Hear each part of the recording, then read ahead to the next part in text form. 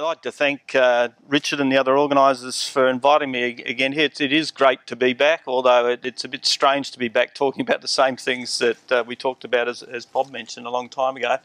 And I will apologise because I have to leave after lunch today. Po Ling Tan and I are both on the newly formed Science Advisory Panel for the Murray Darling Basin Authority, and so their next big meeting is starting tomorrow in Canberra, so we have to do a bit of a runner for that and start listening to all the real problems that happen if you allow sort of development to go unchecked for a long period of time. So that's another interesting task that we've got to deal with tomorrow.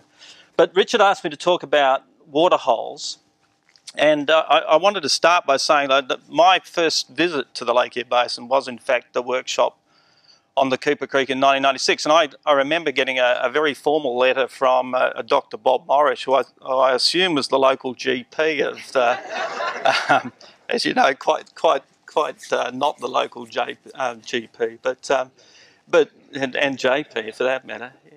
But I guess the point I wanted to make is that you know, my introduction to the Lake Eyre Basin was through that process, and then through forming friendships with a number of people who are in this room, and there's some that are not, and in particular Angus and Bob and Sandy Kidd, who we've spent quite a long time working on their properties and sort of introduced us to the Channel Country and allowed us and supported us in all the work that we did. And it's a bit of a shame in some ways that Sandy's not here as well to enjoy. So I think he'd have a few things to say as well.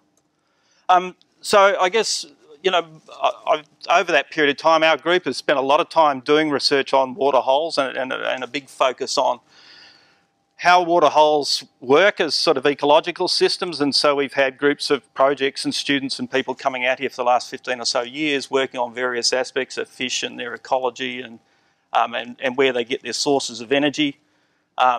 We found some really interesting things, I thought, when we first started here. These are incredibly turbid systems, but they seem to be driven by what we called a bathtub ring of algae, which grew along the edge. And so when you actually do use chemical traces and do the sums, you can find out that most of the biomass, most of the fish and crayfish and everything in there are actually deriving all their energy from those sources. And so they're sustained by those sources in there, and about 70 to 80% of the total biomass, the things that are living in there, are supported by that, and that was a really curious feature at the time. As I said, these are the sort of sources ultimately that sustain all the little creatures and the fish that Adam and others have talked about, right up into the turtles. You can trace that sort of signature right through that, and that seems to be a really key feature of these systems, that they're internally supported in that way. In the last 7 or 8 years, we've moved a lot of our research even further north, and I've been involved in a number of projects now ranging across the north from the Fitzroy in the northwest of WA, and in the Douglas Daly system, and in Kakadu in the Northern Territory, and up into some of the rivers in the Gulf. And in those systems, again, if you go and study the waterholes there, it's the same story. These are incredibly important systems. They're where things take refuge during the dry periods, and they're sustained by the same algal sources. Those same principles apply from the sort of work that we'd started in the Cooper. Very, very similar sort of conditions apply. And the one key distinction, I guess, is that when you're working in those sort of systems, most of your work you do from a great distance from the water's edge. One of the nice things you sort of realise about working in the Channel Country rivers is you can actually get in and swim around without getting eaten, and so it's a real contrast to actually try and do some of the same work in Northern Australia.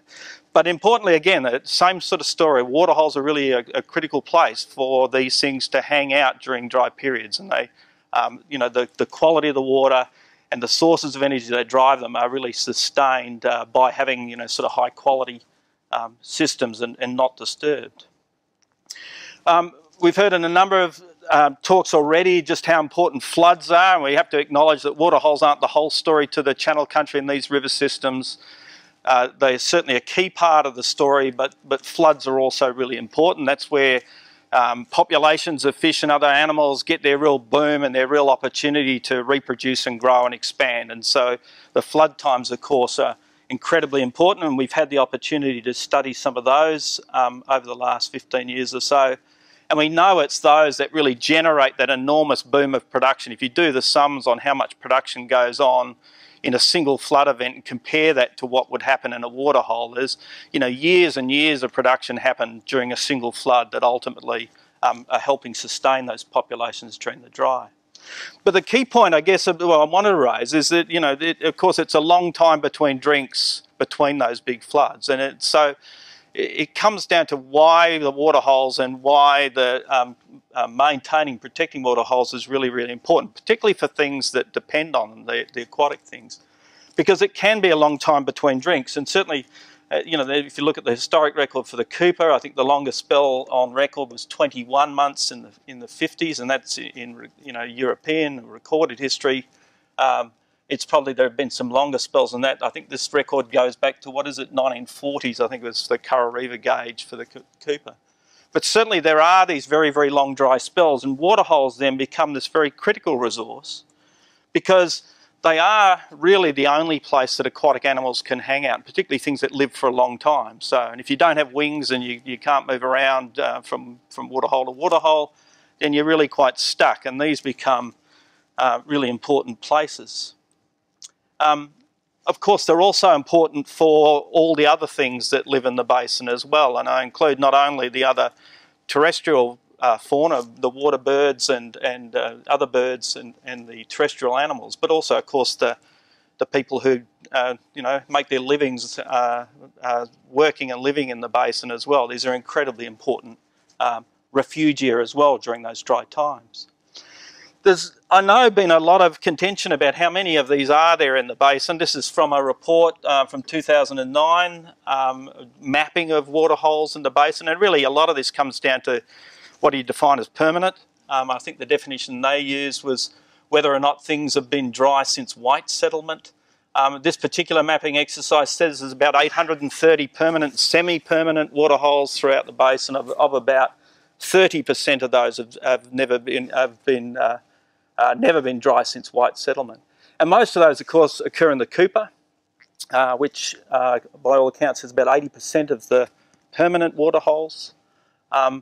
And there's only, according to this particular one, 60 truly permanent waterholes in the Georgina Diamantina, and most of those, the other ones are classed as annually dry. I guess the key point, rather than argue about how many there really are, and which ones are named or not, I guess the key point is that 830 even is not a very large number for a river basin that's 1 million+ square kilometres. And so when we're talking at a couple of hundred of them that are only been permanent in white settlement, that's not a very large number for a river system, and a key thing to remember.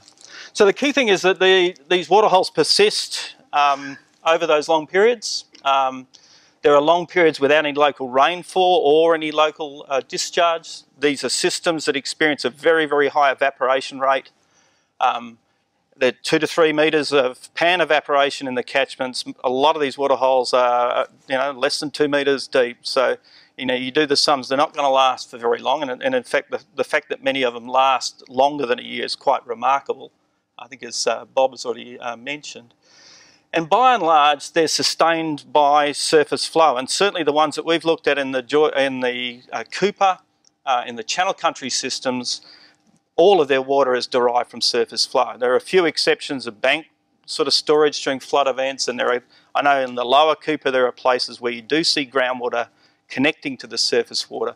But by and large, these are like swimming pools. They're just topped up by surface flow, and they're not going to be sustained by any other groundwater inputs. And we've done some work in the Cooper to show that. So we know then that, you know, the really big floods are going to connect all those water holes, and these big floods happen very infrequently. Floods of the size of the 1990 and the 2001 will go out and fill all of the water holes. We know that after that, we could say that all of those water holes are full, and a lot of them then will slowly start to evaporate away once they become disconnected.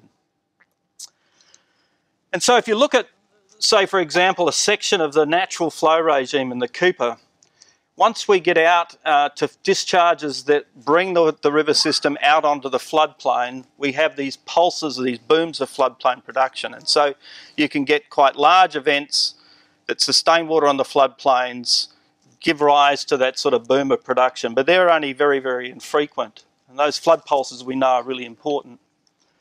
We know we have these extended dry periods of time.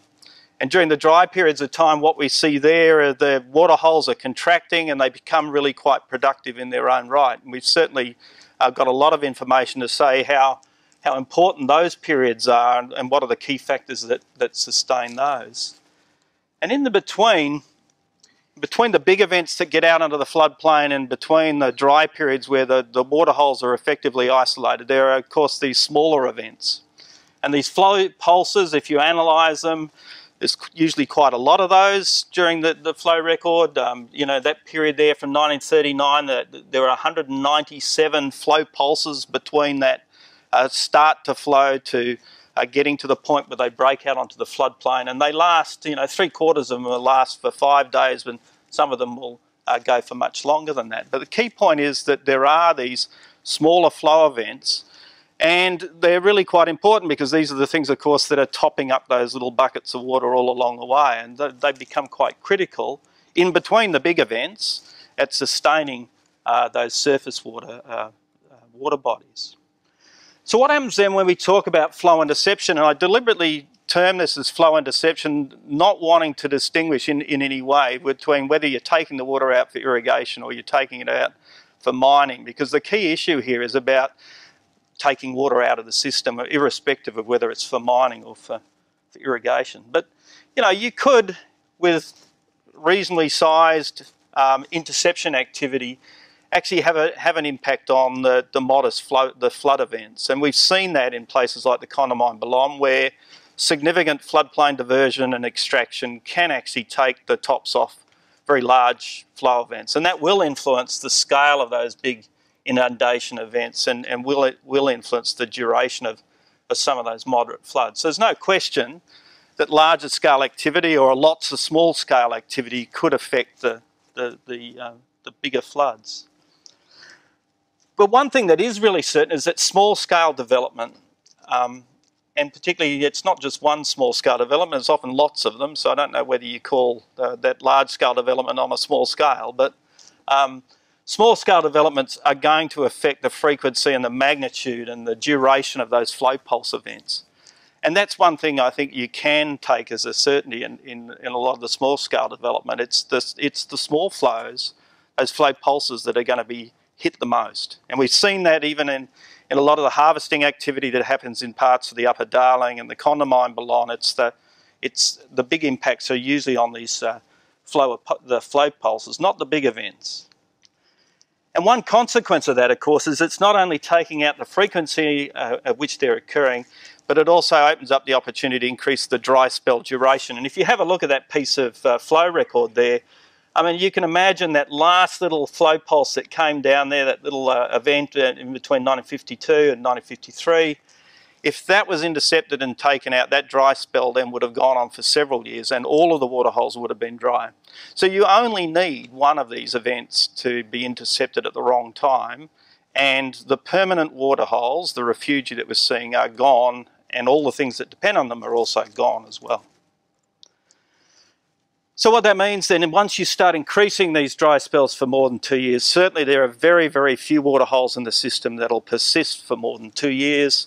And as they become less prevalent and they become more concentrated, the pressure on those becomes more concentrated as well. And we've seen that in extreme drought, just what pressure there is, in this case by feral animals, on some of the water holes as well.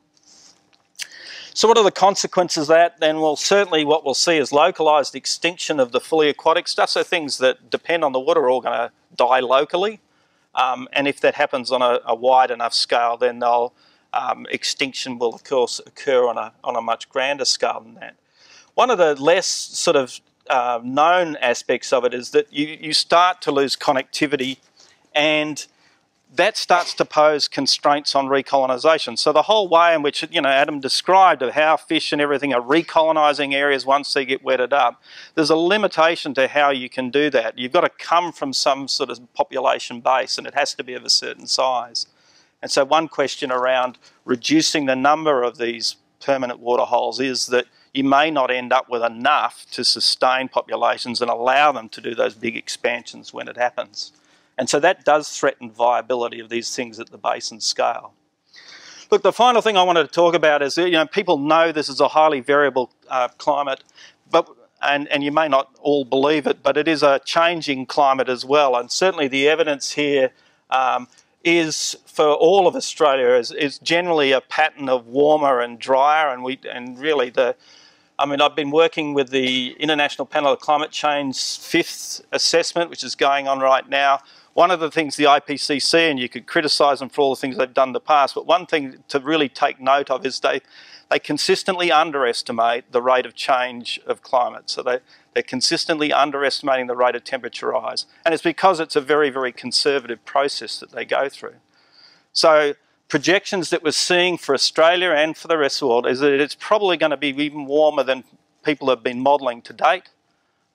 And probably going to be drier and more variable than people have been modelling to date. And the predictions for this part of the world are a little bit hard to get your hand around. This report, I think, was done in 2007, so based on some of the earlier climate projections. Key things that it's found is that evaporation will increase in this part of the world, and they do flag at top point there. That does have implications for refugia. Occasional irregular flows will become more important to sustain them, so it emphasises those flow pulses.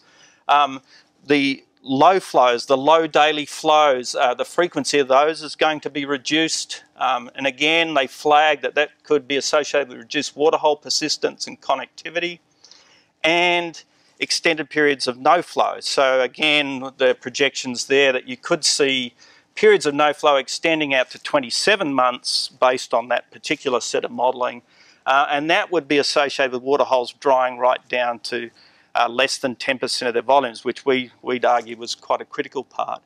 And the bottom point there I wanted to make is that, of course, all of those projections assume that there will be no further abstraction from those waterholes, so there's no additional take along the way. We've been doing, as one of what my colleagues in the Institute, Doug Ward, has been doing some work at a national scale trying to map climate projections on perenniality across the continent. And this is looking at what proportion of water bodies can be classed as perennial. And this is an exercise that you can map at the satellite scale, if you like. So these are based on perenniality in a 5-kilometre grid. It's just basically looking at what proportion of the waterholes in any 5-kilometre grid are likely to be perennial. And perennial defined as that they'll have water in them for 9 years out of 10. So this is a bit of a different definition. But the map here, and he's pulled out a map for me for the Lake Eyre Basin. I don't know how well that comes out, but what it basically shows is the yellowish looking dots along the, and I don't know if I can show you here, but the yellowish dots basically throughout the Diamantina, through here and through the Cooper, the model at the moment predicts little or no change based on that perenniality for that part of the world. But what you do see throughout this part of the basin, particularly the southern basin and the western part of the basin, the predictions are that that's going to increasingly become more and more ephemeral. So you're going to lose a lot of your perennial systems. And this, again, is based on some of the more current climate forecasting. That's taking it out to 2085, so it's not too far down in the future. So the climate is changing. That will impact on the permanence of the perenniality of these waterholes, and it's something to be taken to mind when we're talking about some of these new developments. So just to cap up then, just wanted to finish with what the critical roles of waterholes as refugia. I think we have to acknowledge that there are a finite number, a limited number of those waterholes in the system. Look, we don't have to argue about their importance to aquatic biodiversity, but their importance to communities as well. We know that interception of surface flow is without a question the most significant threat to their persistence. We know that if you interfere with that's going to have a big effect. We know that climate predictions to the region also indicate a threat to waterhole permanence.